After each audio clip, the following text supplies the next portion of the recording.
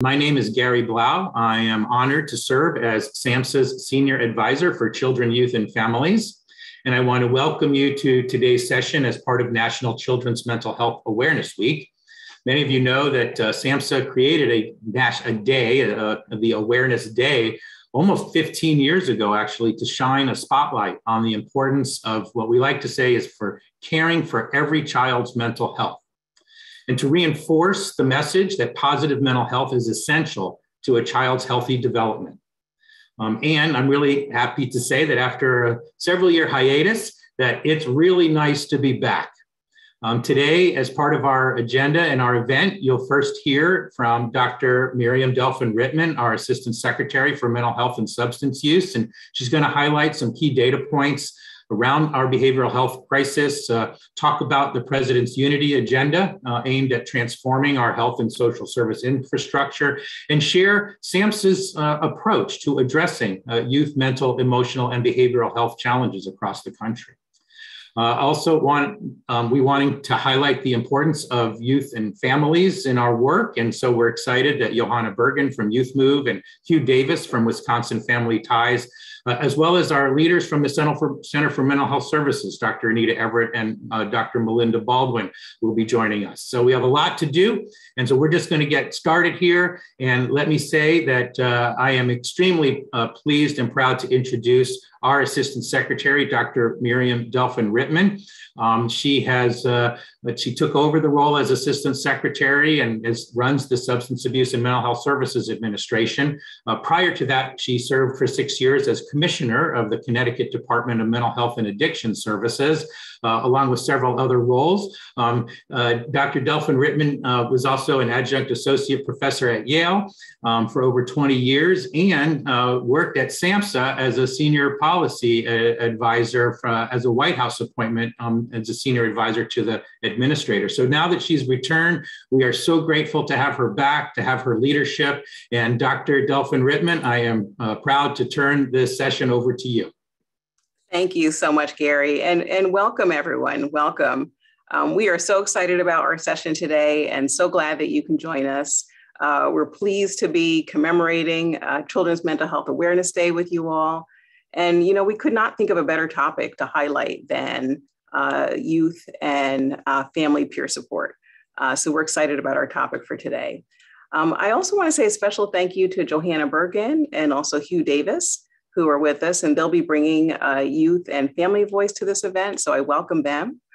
And we know that it's so important that, you know, today and every day that we continue our focus on caring for every child's mental health. And so that is what we'll be talking about today.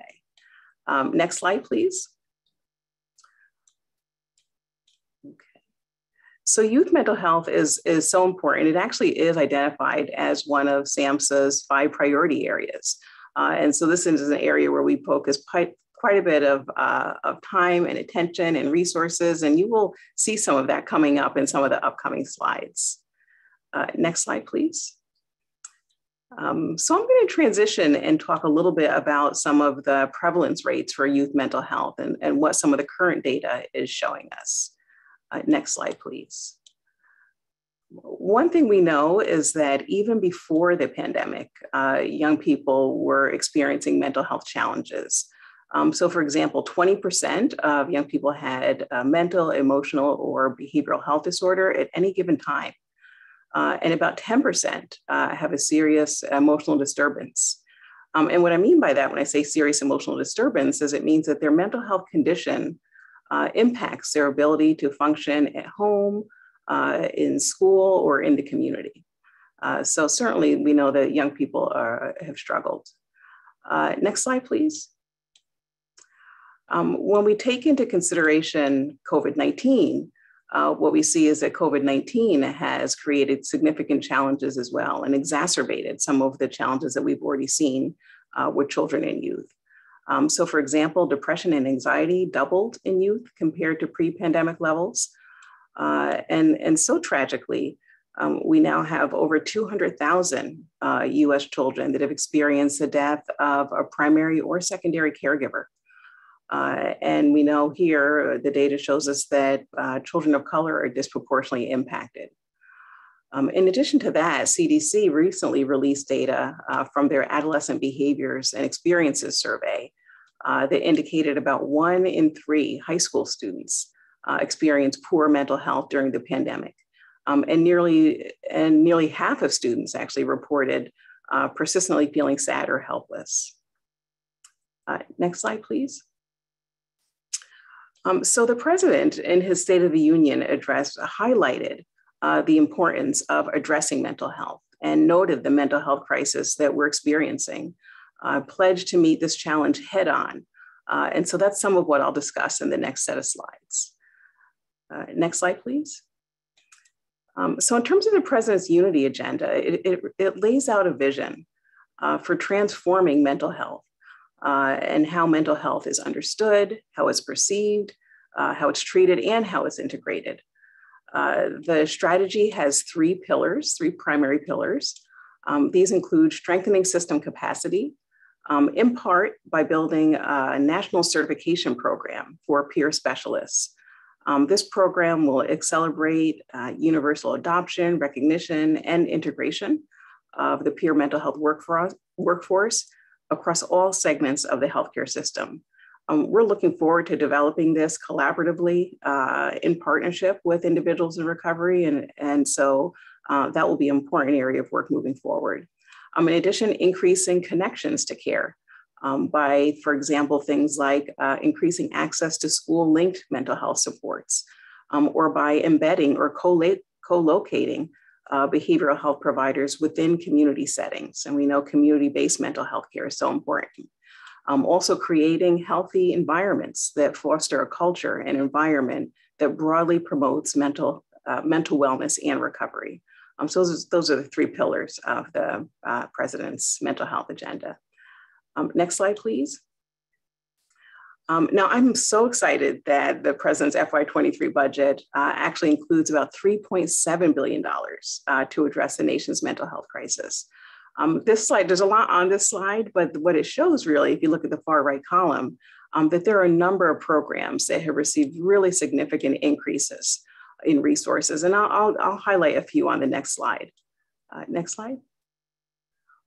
So for example, the president's FY23 budget, Project Aware has received and is proposed to receive a $123 million increase. In addition, the National Child Traumatic Stress Network, $68 million increase. And you'll see the other increases in terms of some of the children and youth focused programs and initiatives.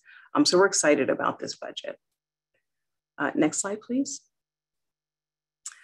What I'm going to talk about now is a framework that SAMHSA has developed around implementing the president's vision.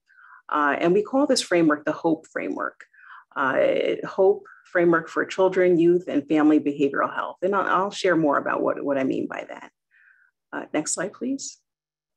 Okay. So HOPE stands for health, opportunity, potential, and equity. So again, health, opportunity, potential, and equity. And our aim is to bring hope to children and families across the country by creating expanded programs and initiatives so that all children, youth, and families can thrive in their homes and their communities. We've created a vision statement, and that statement is that all children, youth, young adults, and their families thrive in their homes and communities and experience health, opportunities for success, and the ability to reach their full potential through equitable strategies that build strengths. Next slide, please. So what I'm going to do now on this slide is just go through the framework in a little bit more detail. The framework itself has 3 tiers of support. These are tiers H, O, and P, and you'll see those along the side of the triangle there. And then across all tiers is the E for equity. And then at the foundation is workforce, because we know workforce is so critical for implementing all of the work that we're talking about. Actually, my light just went off. So tier H is about providing health for all. For example, tier H reflects services and supports that focus on, again, providing health for every young person in America. We know that you can't have health without mental, emotional, and behavioral health. And this essentially it's consistent with the universal approach that focuses on promoting wellness and preventing the onset of mental illness and substance use disorders. Tier O is about creating opportunity for at-risk youth. Essentially, it is about creating opportunities for youth who are at risk to experience early identification and early intervention programs and strategies. And then Tier P is about the potential for youth with SEM, so social emotional disturbance, or SMI or SUD. It's essentially about promoting evidence-based, effective interventions to treat and ultimately connect youth to services and supports that will help them reach their full potential. And then, of course, as I mentioned before, across all tiers is E, equity. And we know that equity is so critical, essentially, to ensure that we deliver all of our services and supports in a way that's culturally and linguistically appropriate. And if we do this, this ultimately can help to reduce disparities and promote equity. And then, of course, workforce is the foundation of the framework, because we know underlying all of this work, as I mentioned earlier, is a workforce who is poised and trained to deliver evidence-based interventions and measurement-based care. Next slide, please. So we're excited about this framework. We are already working to identify programs and initiatives that fit into the various tiers of services and supports. This slide here illustrates that essentially what we'll do is we'll focus on health for all, opportunities for those who are at risk or in need of early identification and early intervention. And then at the top, specialized treatment services for those with serious emotional disturbance or serious mental illness or substance use disorders. Next slide, please. So again, the whole framework, it focuses on a number of different themes. I mean, one theme certainly is around building capacity and training to enhance and expand the child and behavioral health workforce. We know there it'll be critical to develop a workforce that is expanded, that is comprised of peers, of parents, of paraprofessionals, of allied professionals, and of clinicians. We know that we also need to focus on integrated care. And that's so important because we know oftentimes individuals will bring their children to primary care settings. And so therefore it's critical that we embed mental health and behavioral health interventions in primary care settings. Another theme is that it's critical that we confront the role of technology and social media. We know that technology can offer a range of online supports and social connection, but at the same time, we've seen that social media can also contribute to increased harm and potential risk. And so that's an important area to pay attention, and an area that we'll be doing work in moving forward as well. And then, of course, it's important that services and supports are crisis focused and that individuals and families are able to be connected to crisis services and supports when needed, so that families will have someone to call, someone to respond, and a safe place to be and go if stabilization is needed. And so that's an important part of the framework as well. So again, we're excited about this framework. We know that it's an opportunity to continue to address children and youth emotional wellness and behavioral health. It is wellness focused, it's early intervention focused, school-based and school linkages to care is critical. And these are all critical parts of the framework. So I'll stop there. And again, just want to welcome everyone. Thank you all for joining us for our event today. And thank you for the work that you do every day to promote the health and wellness of children and youth across the country. So thank you. And I'll turn it back over to Gary now. Great, thank you so much. And we really appreciate your comments and your leadership during this really critical time. I think people are having trouble. I guess there's not the every one button is not available on the chat. So please keep sending us to the hosts and panelists, and we'll compile those for to either respond or to try to get back to people. And yes, we are planning to provide the slides and the recording at a time in the very near future. So thank you so much. I do think it's a wonderful time for SAMHSA to be offering hope to the nation's young people and families, and to do so in a way that makes strategic sense is really an exciting opportunity. Next, I'd like to introduce Dr. Anita Everett. Dr. Everett is the director of the Center for Mental Health Services, and in this role, she provides executive leadership for federal efforts to improve the nation's mental health service system. Anita is well known in the country. She's been on a number of boards, been the past president of the Maryland Psychiatric Society, the American Association of Community Psychiatrists. She's also done international work, and she's a real champion for issues related to mental health in general and for youth, children, youth, young adults, and their families. So, Anita, we look forward to your remarks. Turn it over to you. Wonderful. Thank you very much, Dr. Blau. I'm really proud to be a part of this event this afternoon. You know, SAMHSA has had longstanding support of youth, I know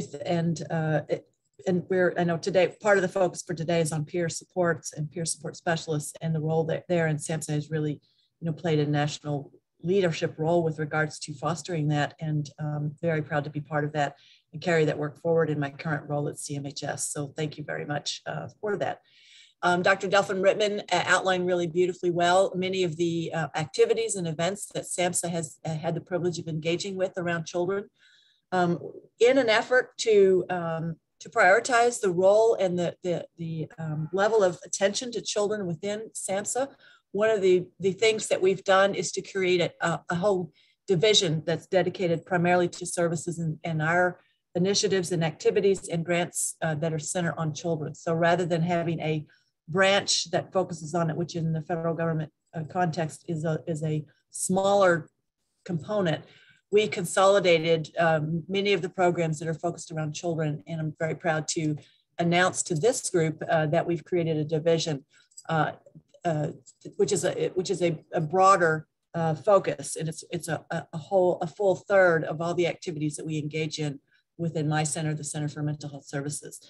That division is led by Dr. Melinda Baldwin. Many of you I know are aware of or have had the privilege of meeting Melinda, and if you haven't, she'll be speaking a little bit later. So really, that's my main message. I want the community of individuals who are concerned about the social and emotional development of our children to know that we're behind you at SAMHSA and here and ready to do our role to help with providing service to America's children so that all of our children have a chance to develop and grow in healthy, social and emotionally healthy adults so they can assume roles as effective leaders in America. Our children are the future of all of us. So thank you. Gary, I'll turn back over to you. Great. Thank you so much, Dr. Everett, and appreciate not only your leadership, but I do need to say that, having been at SAMHSA for many, many years and really wish that we could have consolidated our children's services. The fact that you did that with Dr. Baldwin and the leadership at SAMHSA, I think is tremendous. It bodes well because it really does look at the entire continuum of services and supports, an array that goes from wellness and prevention of services all the way through treatment and recovery type supports. And so I think that it really is a structural piece at SAMHSA that was a long time in coming. And I applaud those efforts, congratulate you, and appreciate all of that. So again, thank you so much. It is now my pleasure. I do think that the chat box is working now, so folks, please, continue to send us messages. We appreciate that. And now I get the distinct honor to turn to some national experts that really do embody the values and principles that we have not only at SAMHSA, we also have them across the country when we come to think of issues related to, child, youth, young adult, behavioral health issues. The first person I'm going to introduce is Johanna Bergen. Johanna is currently the Executive Director of Youth Move National. And for those of you who don't know, Youth Move stands for Youth Motivating Others Through Voices of Experience. And Johanna leads and guides Youth Move's national work to support and ensure that all young adults in youth serving system are seen as leaders and are engaged in this process. As a young mother, Johanna saw the need for positive systems change and was one of the many young adults on the front lines of Youth Move's national founding, and really helped to put Youth Move on the map. And in her role, she's also seen to it that Youth Move now not only has over 60 chapters across the country, it also is providing technical assistance related to youth engagement and youth involvement in systems all over America. She strongly believes that change stems from dialogue between individuals with lived experience. And on her bio, on her website, it says that you wouldn't believe about Johanna, but she's an introvert. So I was interested in that. Certainly would not from my perspective. However, Johanna, you've done an amazing job. You've brought Youth Move to a new level. We so thank and appreciate you. And I'm turning over this to Johanna Bergen. Go ahead, Johanna. Welcome. Thank you so much, Dr. Blau, for that wonderful introduction. Glad to be with you all today, and particularly honored that we return to celebrating Children's Mental Health Awareness Day at the national level with a focus on youth and parent peer support. Something I often tell my team and the youth advocates that I work with, that it's not very often in our careers that we'll be able to be a part of creating something completely brand new within the mental health system. And I think that our contributions to bringing youth peer support to young people across the country is just that. So honored to be with you all. I'm excited to share a little bit about our perspective on the importance of youth peer support and what we can all do as fellow change agents to increase access to youth peer support by youth and young adults from all across the country. So Gary took my opening. MOVE is an acronym, motivating others through voices of experience. And that is what we strive to do each and every day, and within our national team and across the chapter network. If we can go to the next slide. Youth Move was founded by a group of young adults who were brought together because of their shared experiences in the youth mental health system and their desire to create change. From the beginning, this group of young people gave us two distinct charges that we carry out each day. One was to unite the voices of young people so that we could increase our power to be more effective advocates. The work of the Youth Move Chapter Network is primarily how we do this. To know that each young person serving on an advisory council, as a youth trainer, as a youth consultant, as a youth peer provider is not alone, but rather is connected through a network of advocates is so important for, one, successful change making, and two, for our well-being as advocates in this work. The second part of our work is to help all of you increase meaningful and authentic youth engagement. So having a national organization available to provide implementation support, consultation, to help embed youth engagement strategies within each of our service provider agencies, within our jurisdictions who are making decisions about funding, setting policy. We know and believe deeply that the change that is needed is that young people with lived expertise are engaged in making those decisions. Throughout our work over the last decade, we have advocated for many important changes, and youth voices have created so many important changes in each of your communities. I'm sure you can think of an example when a young person's story helped move the needle to make and offer a better support for their peers. One common change or denominator that has increased year over year is our network calling for access to youth peer services.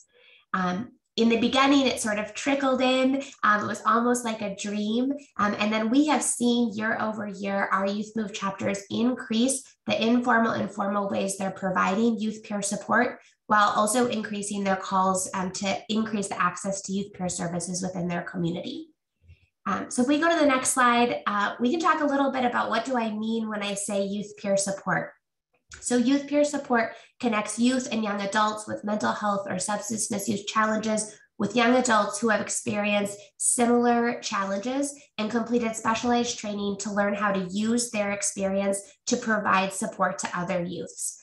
Youth peer support encompasses a whole range of activities. It can look so different in each of our communities, but the action that youth peers are taking is to focus on promoting connection, to share hope, and to support young people in finding their own self-advocacy voice to build a pathway to a thriving adulthood. Today, I want to call special attention to the distinct and unique features of youth peer support. This type of support is different than all of the other supports that are available to youth and young adults in our mental health service array. Youth peer support is distinctly and intentionally different from the other clinical services that we provide. Youth peer support is built on the mutuality of shared lived experiences. It's based in empathy that I've been there, and therefore I can walk with you through system navigation in a way that others never can who do not understand it in a first-person perspective. Youth peer support is also distinct from some of the services that we experience or see offer in the adult behavioral health system, where peer support is a strong and important part of the services and supports provided.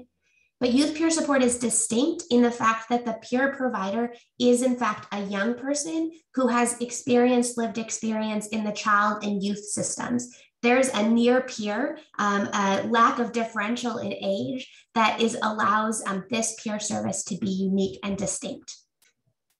Youth peer support exists in so many ways. We think about youth peer services being offered from an informal to a more formalized continuum, and all of these services are important.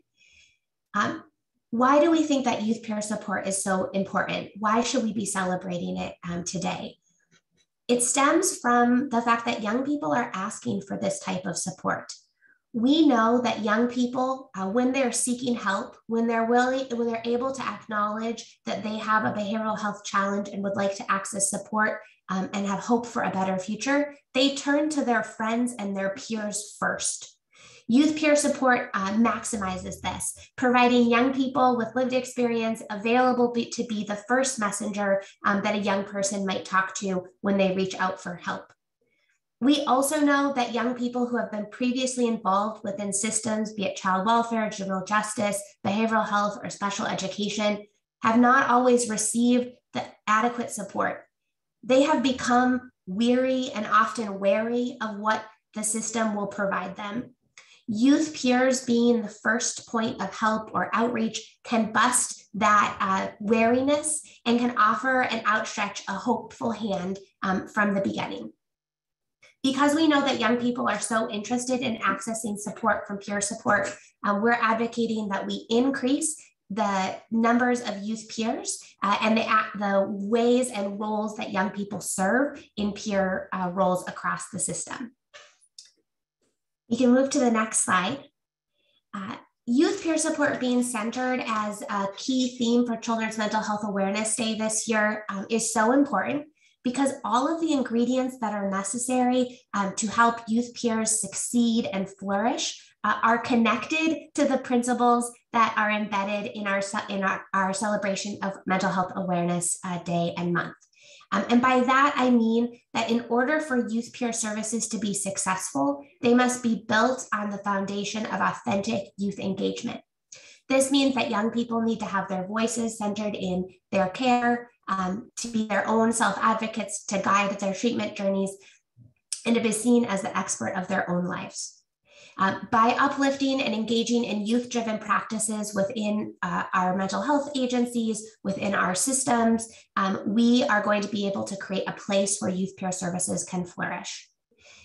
Youth peer services are not about hiring one young person or offering a certain number of drop-in sessions each month to young people in your community, but rather they are rooted in a youth voice movement where young people bring together their shared stories in order to create change.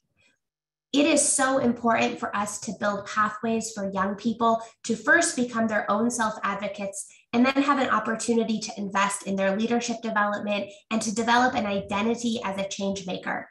We don't walk into the roles of youth peer support easily. We don't wake up one day and think, oh, that's the opportunity, that's the career pathway I've always wanted. but rather it is a journey through first being offered hope ourselves, be able to identify ourselves as advocates and leaders that then walk us into the interest in becoming a part of the mental health service array and providing youth peer support. Without investments in these pathways, we will only dream about youth peer services being available to all young people who want them. And it will be important for you as you invest in youth peer services and hire maybe your first youth peers in your communities and agencies to think about how we build a network and a connectivity for those young people to share their experiences and learn and grow together. On the next slide, I want to share just a little bit about what I think is going to be important as we look forward to the future. So we know today more than 20 states have a youth peer service definition and a Medicaid billing pathway to offer this service in their communities. And many of you are using grant dollars, including SAMHSA grant dollars, to invest in building these services. But this is work that will take more than just one pilot project or one program that you try in your community. In order to meet the true need that young people have today and their appetite for receiving support from their youth peers, we are going to need to do the following things. We need to build pathways for youth to become youth peer providers. And particularly, we need to make sure that these pathways are open and have no barriers for young people with diverse lived experience. Unfortunately, we've learned through our work here at Youth Move National that some young people don't see themselves as potential youth peers because the narrative doesn't show their stories. We're working to change that through our mental health awareness efforts this month around intersectional perspectives, and hope that you will join us in that. There are many ways you can build pathways for youth peers, including offering advocacy, leadership, and youth peer trainings in your community, and also thinking about how to build career pathways for those young people who are already in youth peer roles to have a career ladder in order to grow their responsibilities and their professional career pathway as their skills as a youth peer provider increases. We need to commit to the unique and distinct value that's offered by youth peers.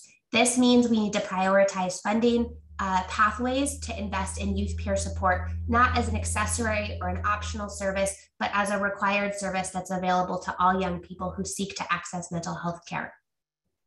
We need to put our investment dollars in both informal and formal youth peer supports. Not every young person is going to be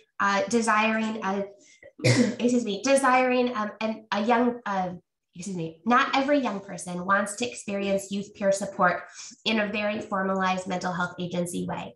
Others may be interested in drop-in centers, in creative art clubs, in poetry slams on Thursday nights.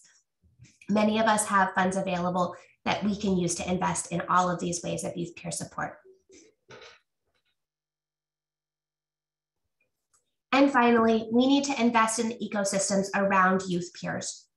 The unique role of youth peer means that young people serving in these roles need to serve as a continued advocate for both their own lived expertise and for the role that they hold. This is not sustainable. In order to sustain youth peer services that you are investing in your community, you need to be creating spaces for youth peers to connect, to have co-reflection, to have continuing ed opportunities, to be able to be with each other outside of their formal service roles. Additionally, we need to challenge the notion that youth peers can only be hired by mental health provider agencies and rather consider the power of hiring young people into youth-run organizations and programs where they can thrive in an environment that truly values their lived expertise, and then contract their youth peer services out into the community and into the mental health service areas that you provide. I am excited by the number of folks that are asking us about youth peer support implementation each and every day. We can't wait to connect with you as you make this investment and encourage you to think about all of the ways that you and your organizations can make these investments. Thank you so much. Thank you so much, Johanna. Wonderful, and lots of great information, and really appreciate that. We're going to continue moving forward here as our values and principles, in addition to our youth activities, also engaging with families, especially those with lived experience. And I'm really pleased to introduce Hugh Davis. the executive director for Wisconsin Family Ties. Hugh is the father of 4 children who have mental health needs, and his personal experiences led him to leave his business career behind and join Wisconsin Family Ties, a statewide family-run organization that serves families that include children with social, emotional, behavioral, or mental health type challenges. So Hugh's worked diligently to enhance public understanding of children with mental health needs and their families. He's chaired multiple state level mental health committees and has also been involved at the national level. So we're very pleased to have Hugh with us today. And Hugh, I will turn it over to you now. Thanks very much, Dr. Blau, and all the rest from SAMHSA. It's truly an honor to be here. I do admit that I'm a bit of an odd choice to be speaking on Children's Mental Health Awareness Day, since I wrote a blog post last year that was Anti-Awareness Days, and it's on the slide there. I guess it didn't have very many hits, and I was asked to come, but since I'm here, we can go to the next slide. Since I'm here, I want to spend a few minutes talking about parent peer support. The 3 types of peer support in the mental health field share many values, things like empathy, dignity, choice, no judgment. But beyond those common values, as Johanna mentioned, the practice of peer support is distinct, as each of these groups has different needs. They have different systems with which they interact, different resources, and different solutions. For example, in a significant area of focus in the adult peer support world is employment, while in the parent peer support arena, it's education, and most often special education. I do want to mention here, however, though, that these different aspects of peer support should not be seen as adversarial. I think that there is, all of these types of peer support are critical and need to be funded at a level that is commensurate with the benefit they provide. And I'm going to talk a little bit about that in the rest of this presentation. So next slide, please. So there's no longer any question about the efficacy of parent peer support. There are abundant research studies showing that peer support produces exceptional outcomes. These outcomes include things like improved working relationships with providers and systems, increased hope for the future, gains in academic outcomes like attendance, grade point average, graduation, less use of emergency departments, and decreased contact with law enforcement. Next slide. At Wisconsin Family Ties, we made a significant investment in research and evaluation over the past 6 years. And due to that investment, we now can state without a shadow of a doubt that our parent peer support services increase parenting skills and confidence, prevent child abuse and neglect, improve family and school relationships. And oh, by the way, school issues are the #1 issue that families come to us with, and keep families together. In fact, when we first started utilizing a more rigorous process for evaluation, we found out that 28% of the parents that we talked to believed that their child would no longer be residing at home if it weren't for the services, the parent peer support services that we had provided. We didn't ask that question directly. The question was an open-ended question about what do you think would have been different if you had not had these services? And that is the thing that they offered, 28% of them. Next slide, please. There is no longer any question about which services people prefer either. In a 2016 study conducted by the Medical College of Wisconsin, Peer support was identified as the most important service more than twice as often as the second-ranked service. There was an array of 11 services that people could choose from. Respondents indicated that peer support helped them feel less isolated, connected them to resources, and empowered them to find their own solutions. And these outcomes are consistent with the SAMHSA 2016 Awareness Day report, in which parent and caregiver support was rated as more helpful than respite care, case management, or individual and family therapy. Next slide, please. There also is no longer any question about what produces health outcomes. There's been significant research published over the past decade or so that has indicated that social determinants have roughly twice the influence on health outcomes as clinical care.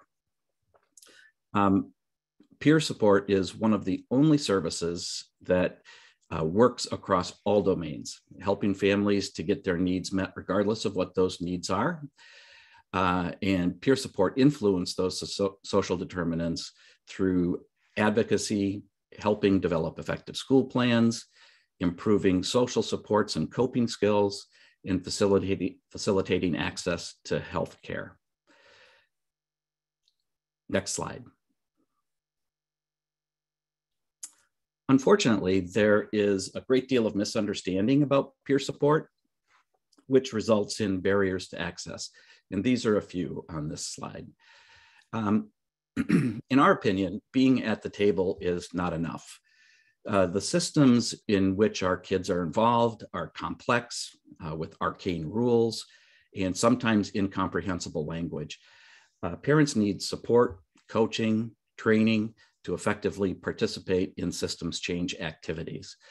And I believe this is where family-run organizations are crucial, providing a framework for parents to think about the issues and to communicate their suggestions effectively.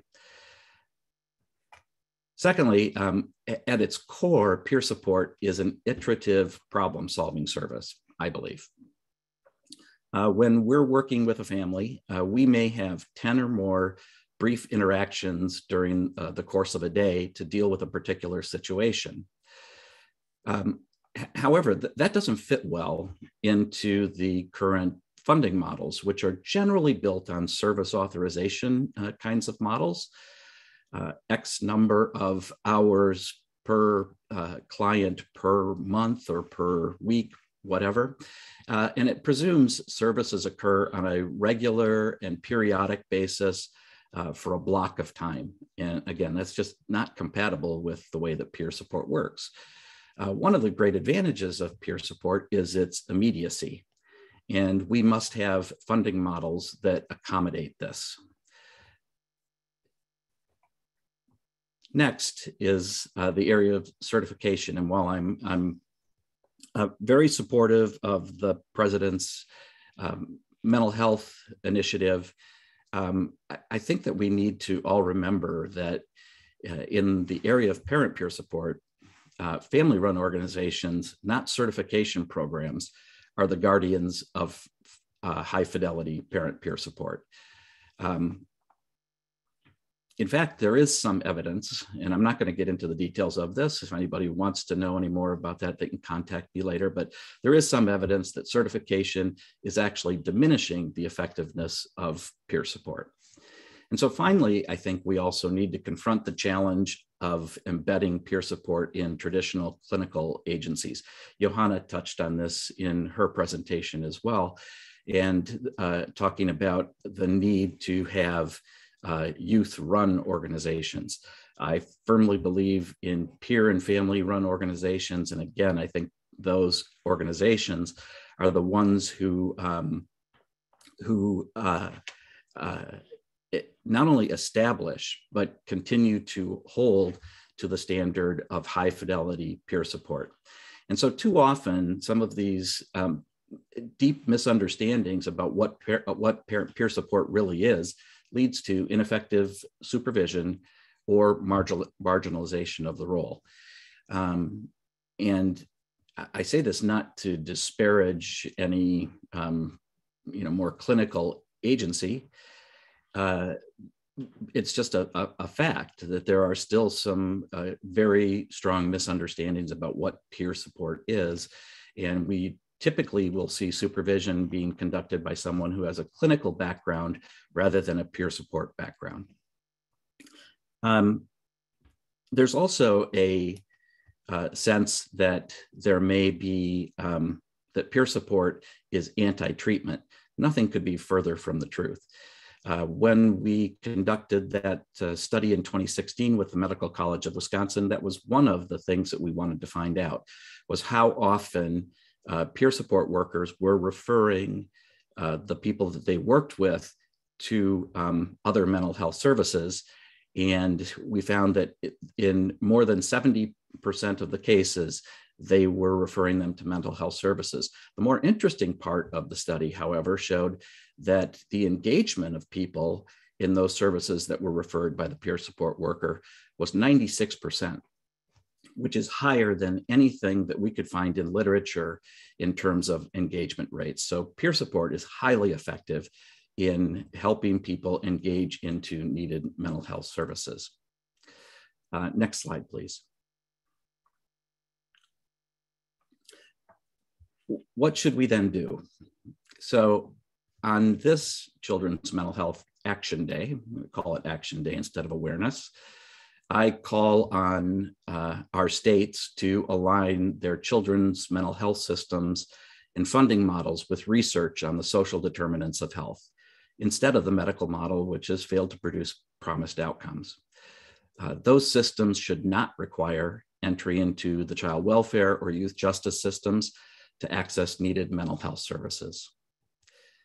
I also call on the Centers for Medicare and Medicaid Services to re-examine their guidance on peer support issued 15 years ago through a Dear Colleague letter. Specifically, I would urge them to consider the vital role of peer and youth and family-run organizations and to reconsider their guidance on supervision and instead consider clinical consultation. And finally, I call on Congress to fund SAMHSA's statewide family network grant program for every state and territory. At a time when the news is filled with legislative proposals in the billions and even trillions, and the country's billionaires launch private space programs, is $28.5 million really too much to ask for kids that we too often lose? So I ask you to join me in this call to action, and thank you for the opportunity to speak with you today. Thank you so much, Hugh. And I put in chat that I love National Children's Mental Health Action Day. And I love that you are continuing to push the envelope on these important topics. And your perspective, that of Johanna's and everyone, has been tremendously helpful. We're going to shift now and thank Johanna and Hugh for their expertise. And our final presentation for today's session will be done by Dr. Melinda Baldwin. She is the director of the Division of Prevention, Traumatic Stress, and Special Programs. That is the division now that houses all or almost all of the Center for Mental Health Services discretionary programs for children, youth, and families. Dr. Baldwin is a subject matter expert in behavioral health and trauma, in program evaluation. She's had an extensive field experience and background being on the front lines as a social worker in the child welfare system, and now through SAMHSA addressing all of the issues and programs related to youth mental health. And one of my partners in this activity, let me warmly introduce and thank her for joining us, Dr. Melinda Baldwin.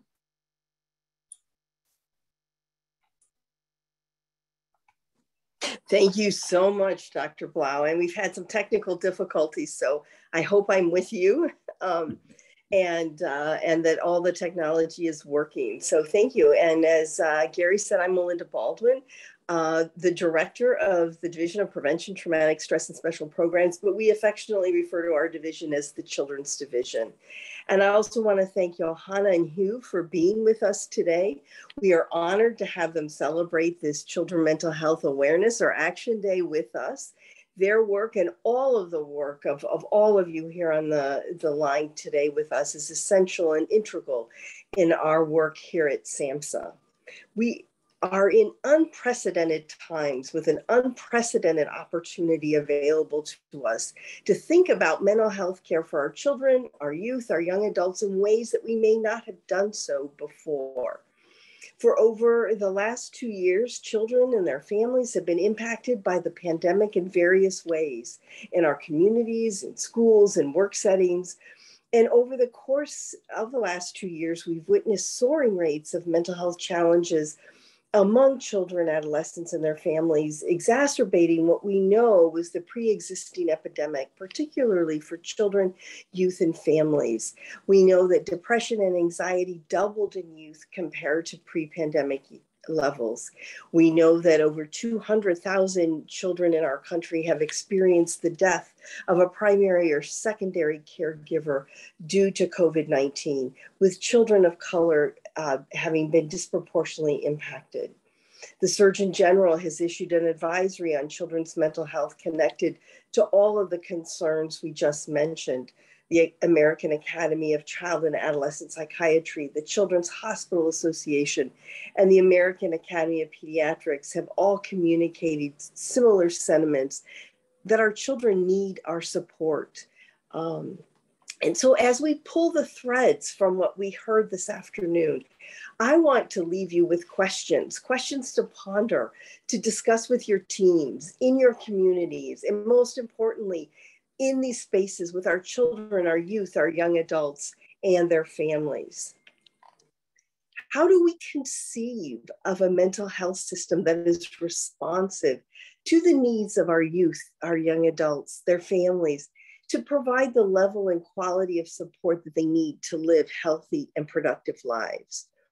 We know that children and adolescents are developmentally different than adults, that they live in the context of families and caregivers and are connected to many different systems in ways adults aren't. Systems such as education, child welfare, juvenile justice, and much needed pediatric care.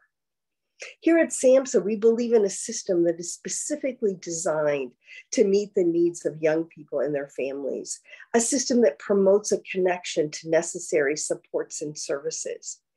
But how do we operationalize this? And I think Johanna and Hugh pointed out, very important ways to think about that. And Dr. Delphin Rittman talked about the framework that we're talking about here at SAMHSA. But we really need to challenge ourselves to think about children's services through a developmental lens, through a family lens, a community lens, an equity lens. How do we do that?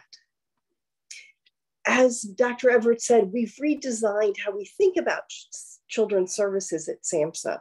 We have moved branches around so that all of the children's services are in one division, and we're building a division culture. But prior to this, and we are so striving to get better, but as so many of you know, change is really hard, especially in a system like the federal government. So that programs that had been overseen by 1 or 2 government project officers, or maybe within one branch with asylum program focus, are now being able to embrace a larger perspective. And so when we start that more collaborative work, we've actually, learned of communities that had multiple SAMHSA children's grants and one didn't know about the other. So we started by just connecting folks at the community level with one another. But then we've also begun work with our colleagues at the Center for Substance Abuse Prevention and Treatment, and building those bridges across SAMHSA of work that we do in collaboration at the community level, but we have become siloed at the federal government level. We've also begun work with our partners at other federal agencies, such as the Health Resources and Services Administration, HRSA, at the Centers for Disease Control and Prevention. And we found the same thing, that we were often working in the same communities, but weren't connected at that level. We've just begun conversations with our partners at the Housing and Urban Development Agency at HUD to be able to connect our grantees there, to be able to increase mental health literacy in HUD's housing program. So we're so excited about that work. But the way I conceptualize it, and I also use the word silos initially, and maybe it's because my family came from a farming community in central Illinois, but silos are rigid structures that connect only kind of at the top, and they can be dangerous places to hang out with as well. And so the way we're thinking about it in our division is play. And so how do we think about, and you'll be able to tell I used to do a lot of play therapy. How do we move from solitary play to parallel play to associative play in the same sandbox? And of course, our goal being that collaborative play. And so we've begun doing that through several key initiatives that I'd like to tell you just a little bit about. Our Children's Crisis Continuum of Services, which Dr. Delphin Rittman briefly touched on at the beginning of our program today. We're in the process of developing a document to lay out what SAMHSA believes are priorities in terms of working with children, youth, and young adults in the crisis space. And we've had help from a lot of you on this call to do that, to help think through what is key to putting in a document such as this one. In our school-based mental health program, our AWARE program, we're looking at school safety through a public health lens. And as many of you saw, we're moving that AWARE program to embrace the framework that Dr. Delphin Rittman talked about in terms of how we conceptualize school mental health services. And lastly, our interagency task force for trauma-informed care. We are taking an opportunity to build a culture of cooperative play across 22 agencies in the federal government, placing a clear focus on the very important issue of childhood trauma. Thinking about childhood trauma being a serious public health issue in the United States, and thinking about how can we build a theory of change and infrastructure within the federal government to be able to respond to that, to build resilience, to build systems within communities to respond and to help children and their families. Exciting thing is in this last budget, we just received $1 million to put our operating plan into action. And so we're so excited to begin to build that initiative out.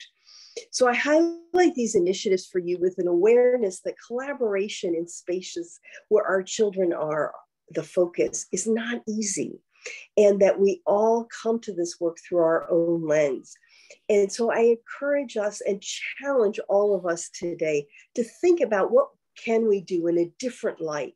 How can we move beyond that solitary parallel play to cooperative play? And how can we build that work with one another? Thank you so much for joining us today, and I'll turn it over to Dr. Blau. Thank you so much, Melinda. Wonderful. And thank you to you and your entire team. Your staff has been remarkable in moving the needle on so many of these issues. And I think that just to wrap up in closing, I want to thank all of our presenters, for our Assistant Secretary for being here, our Center Director, obviously Johanna and Hugh and Melinda. It's been a really jam-packed hour. Hopefully folks will follow up with us. I hope you heard the definitive message that SAMHSA is interested in providing hope across America. We have leadership now that's prepared to prioritize a focus on children, youth, young adults, and their families. And that together with you, with our youth and families, our federal colleagues, legislators, public and private health systems, community organizations, community providers, faith-based organizations, businesses, foundations, anyone interested in the child serving arena, and anyone who cares about our nation's youth, we want to work together with you so that we can address the priorities and themes highlighted in SAMHSA's HOPE framework and ultimately work together to improve the mental, emotional, and behavioral health and wellness of children, youth, and families across the country. Thank you for joining us on today. We're happy to be back in this space, and we wish all of you the very best as you continue your tremendous efforts to improve the lives of young people all over the country. Be well.